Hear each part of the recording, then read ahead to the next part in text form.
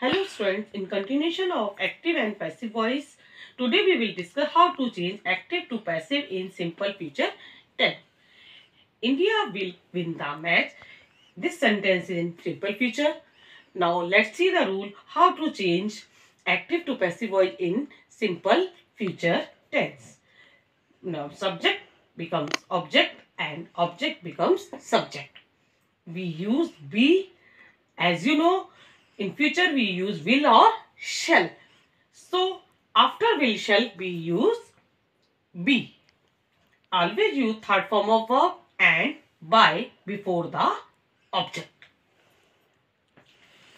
India will win the match.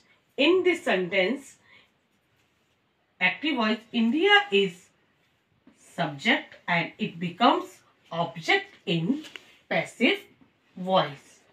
The match is object in active voice. It becomes subject in passive voice.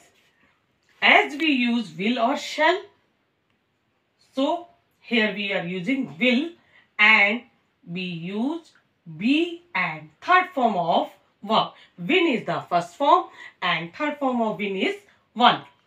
And we add by before the object. So, in active, it becomes India will win the match, and in passive, it becomes the match will be won by India.